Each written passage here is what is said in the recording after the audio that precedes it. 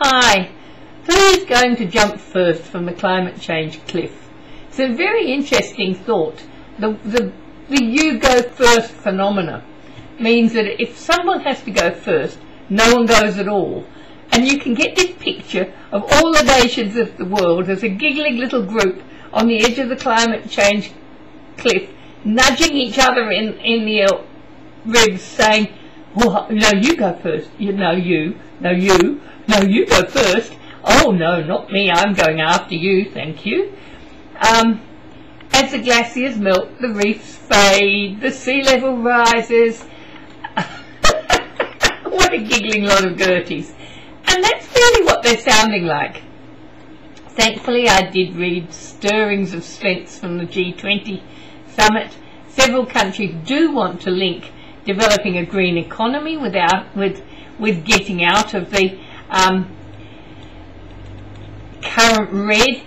Germany in particular is keen to go green and increase the number of green jobs as a way of getting out of the red.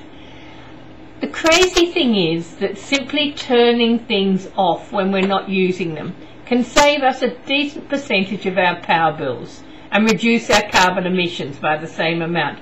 So why is everyone so reluctant to start? I realise that changing large organisations is a bit like steering the Titanic, because they're deeply resistant to change. However, the biggest employer group overall is small to medium business. And small business in particular are much more flexible. They would love to make savings on their bottom line if they only realised just how easy it is.